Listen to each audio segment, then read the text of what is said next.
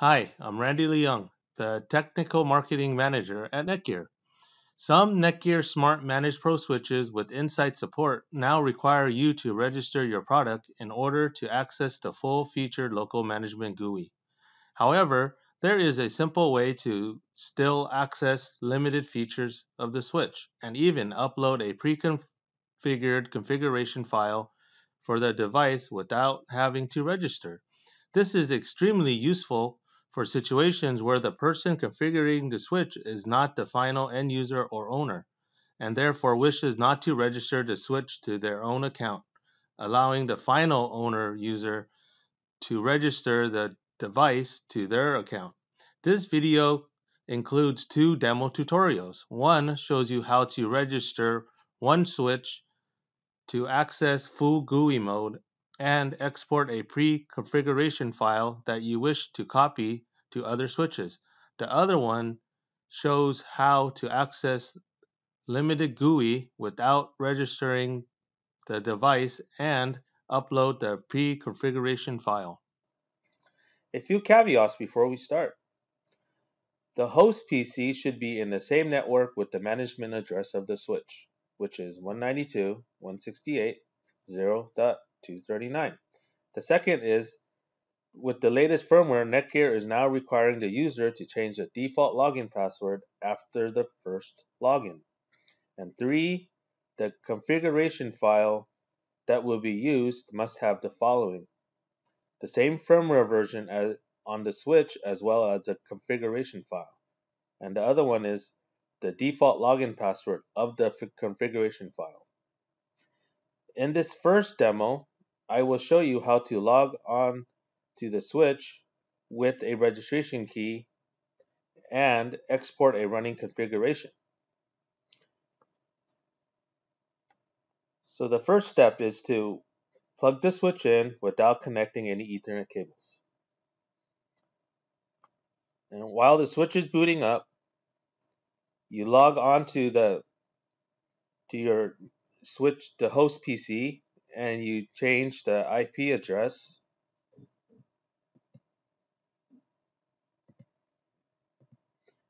to 192.168.0.100. So now we are in the same network with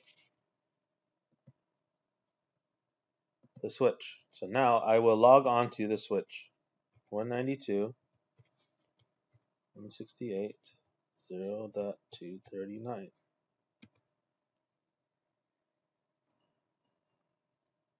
Once I'm logged in, it would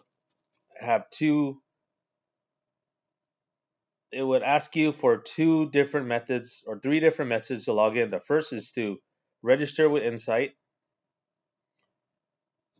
or the registration key or local login. So in this step, we need the registration key. Since this demo switch is currently registered to myself, I would get the key. First, I would click on the dot for the switch I want to configure and hit View Registration Key.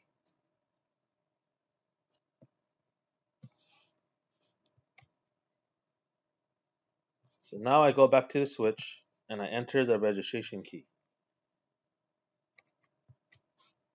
and hit Submit.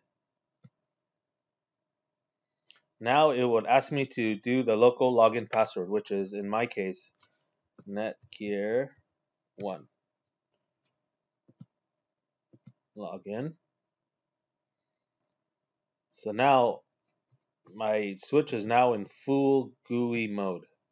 This is where I will do a couple changes.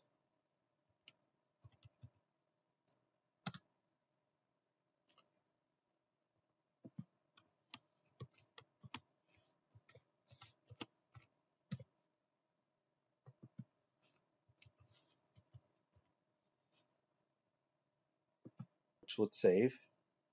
And now I am going to export the file. So from here, I will go to Export under Maintenance. Click on HTTP file export, and it says text configuration, which is my current configuration. Hit apply, and now it would ask me to save it on my PC, and I saved it. So now it's saved under here. Now I've completed the first demo, which is I logged in with the registration key. I made a few configuration changes, and then I saved the configuration. Now I exported it out to my PC to upload to new switches.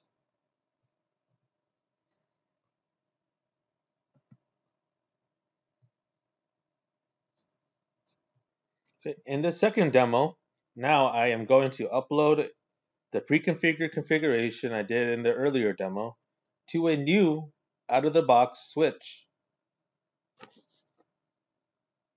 So first step, again, is to plug the switch in without any Ethernet cables. While the switch is booting, you will go to your host PC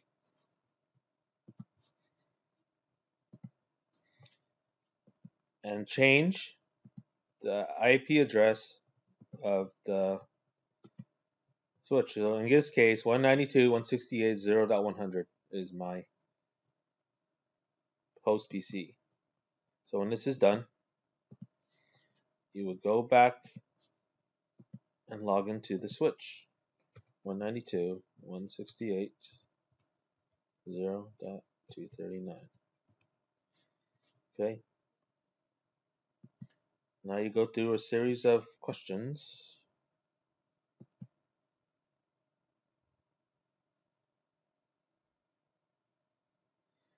Okay, so from here, since this is a brand new switch, there is no registration key or insight configured. So now I would do a local login. So which would be a local device login. Click here. And the password is password.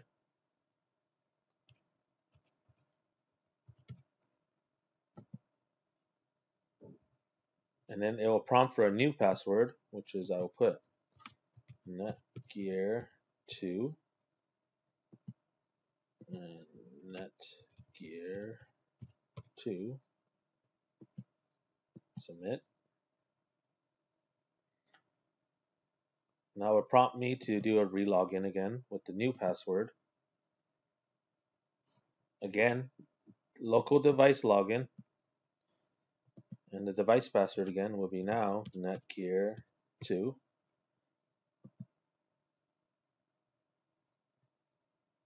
Login.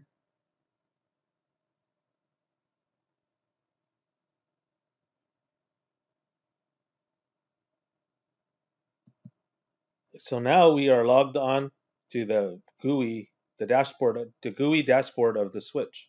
If you noticed, the system name, location, contact is blank. So again, this is a out-of-the-box default switch. So now I would upload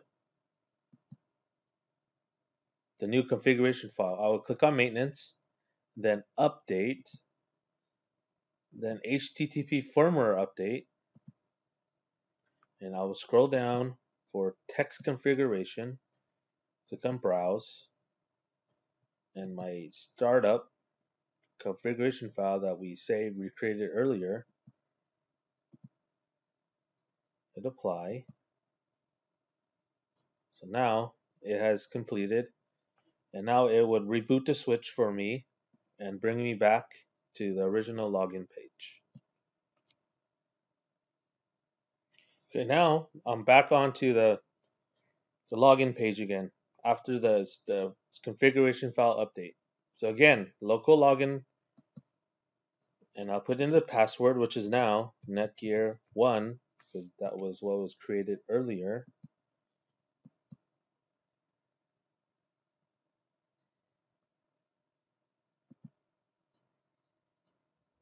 And now my fields have changed.